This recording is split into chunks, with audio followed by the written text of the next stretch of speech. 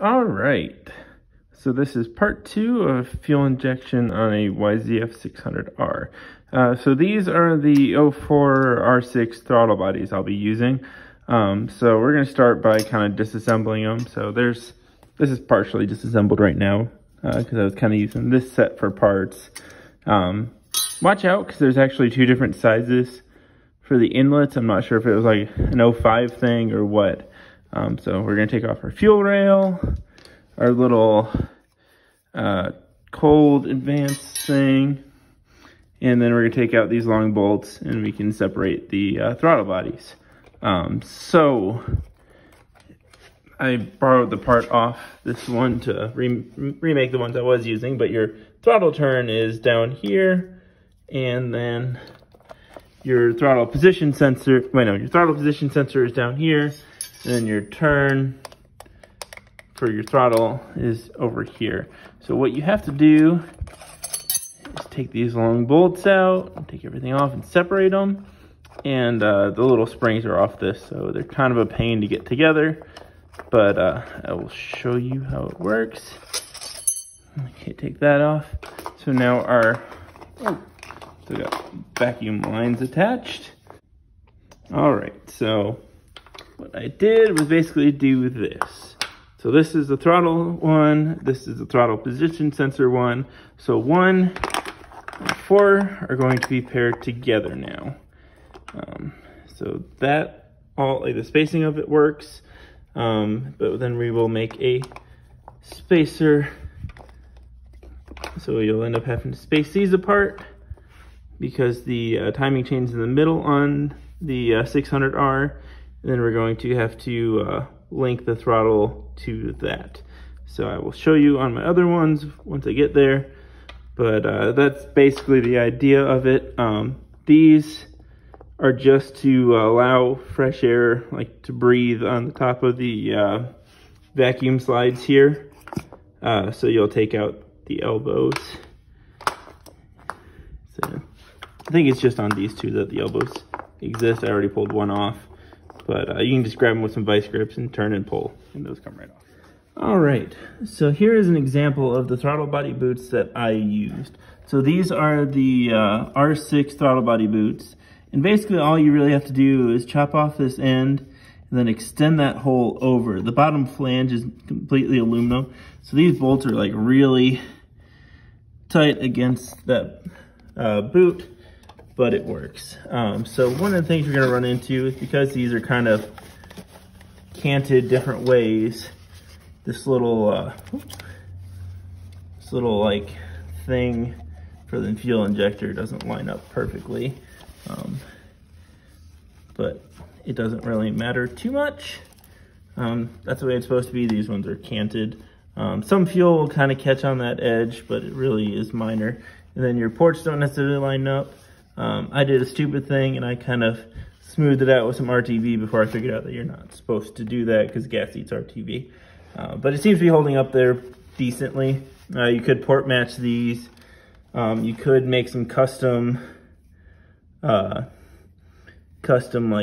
pieces that sit on here, and then you could just use like a silicone coupler. So this is gonna work for using these, which is about the cheapest option. You can also, you can basically rubber cement together something using your original boots if that's what you have in mind. But this is how I'm doing mine. So these are R6 ones. Then I think these are clamps from somewhere else in the 600R thing. I just put longer bolts in to work because my things didn't come with clamps. But anyways, I'm gonna throw some throttle bodies on here and show you about the other stuff. All right, so we got our boots modified and installed. And then, so this is, the throttle body side, which we're just gonna call 1.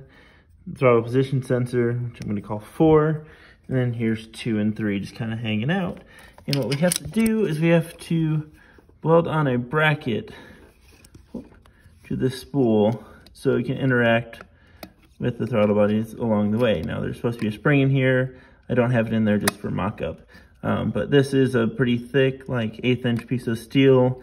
Has to be thick, otherwise it will not work out. But basically all you have to do to get this in place is make yourself a little angled piece of metal. Stick it in there with the spring so you get the spacing right. Everything together, tack it, take it off, do your finish welding you find necessary, and then that interacts with the other throttle bodies.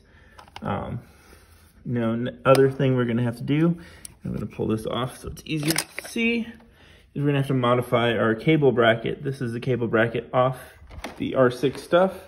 So originally, that hole lined up with that hole, and then there's a little pin in this little one. So you shave down that little pin, then you can rotate this bracket up after bending it out slightly to clear. And then we had to weld this, weld this a little shorter. And that looks like porosity, but it's actually just where I cut it with a hacksaw. So weld it up, and then we also had to trim off the little piece here that the throttle stopped against. So we'll have to put together something like that if we want to. Otherwise, we can just let it like potentially over rotate a little bit. It doesn't really matter too much. I'll put that back in there so you can see kind of how all that fits together.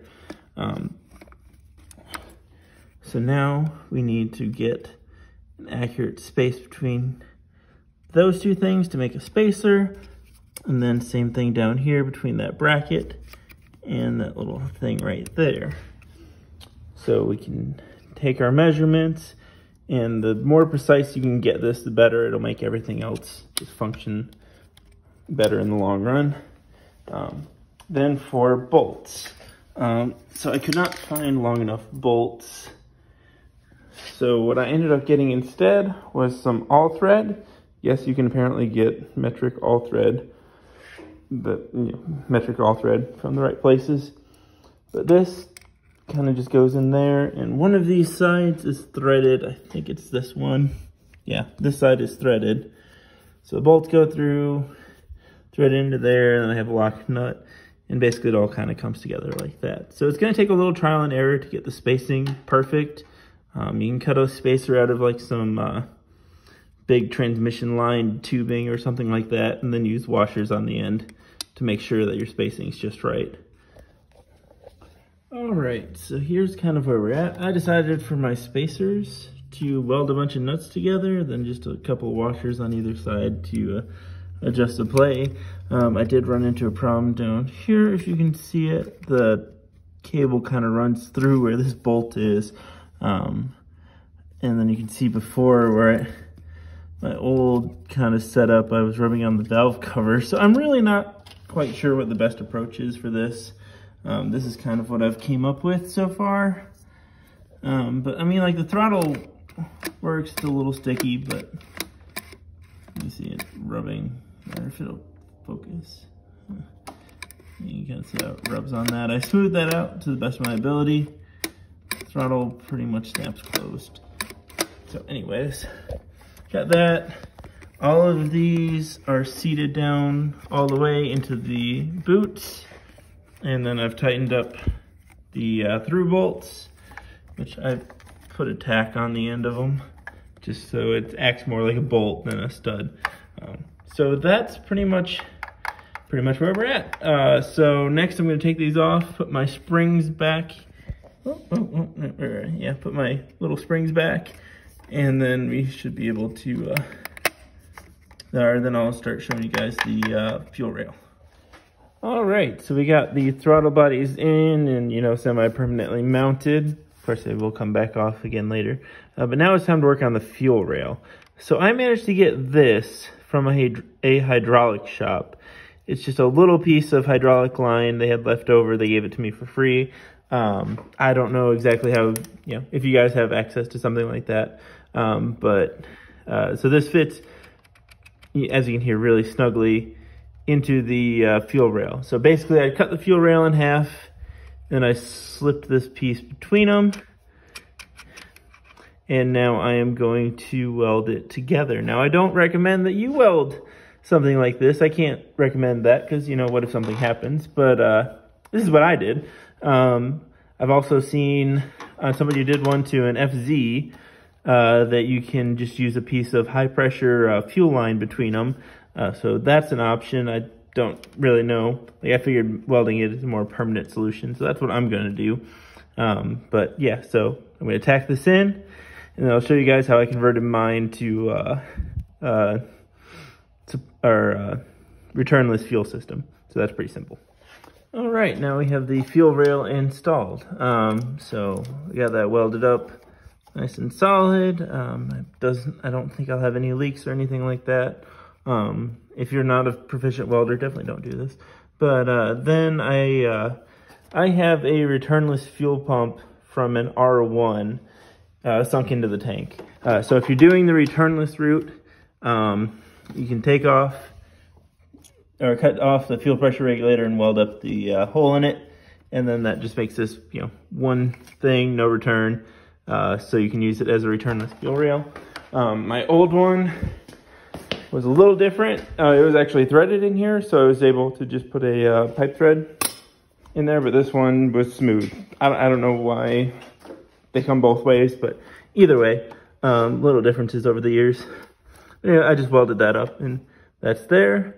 So now I have my cable bracket for the idle advance stuff, or yeah, the warm-up stuff. I might have to recreate that bar, because basically why I'm recreating all this stuff is I was a little too tight here in the middle, and it wasn't fitting the boots super well down here, so I decided to redo it all. And I figured I'd show you guys along the way. But I also didn't like how that how that throttle cable was, and it's still a problem. So we're making small progress. But anyways, I'm gonna check out that rod next, and we're getting close to done. All right, so I'm gonna redo that idle up rod in a different video. I'm gonna have to make a new one, and I accidentally put these two throttle bodies in the wrong order. And the only thing that really matters for is one's got a threaded hole and one doesn't. So that kind of screwed things up a little bit. I will fix that later. I want to kind of get this thing back together and running and seeing, making sure everything's good. So the airbox was a conglomeration. I will probably show another video on how I made it, but basically I kind of took an R6 box and the Yzf600r box and welded it together, and I got this kind of basic ABS sheeting to fill in and box it up, and then I basically window welded it with a strong rubber and sealed it all up tight. So it still uses a factory air filter and fits the front ram air pretty good. But anyways, I'm gonna finish throwing this up, and let me know if you guys have any questions. Now we'll cover those in a future video. I'll plan on being under here again to do that with the idle up and all that stuff. Oh, wiring for this. So I added the air intake temperature sensor right here in the air box. It's just a GM sensor wired up to the computer. Throttle position sensor. The plugs are the same, I believe. Anyways, if you can get a set of R6 throttle bodies with the wiring harness on it, that's beneficial, because then you will have all these injector plugs. Now just remember when you're wiring this that 2 and 4 are going to be together. Sorry, 1 and 4 are going to be together, and 2 and 3 are going to be together. I kind of mixed that up a little bit the first time, but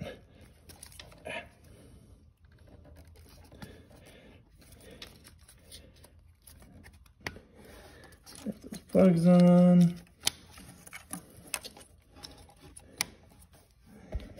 And then that's pretty much it.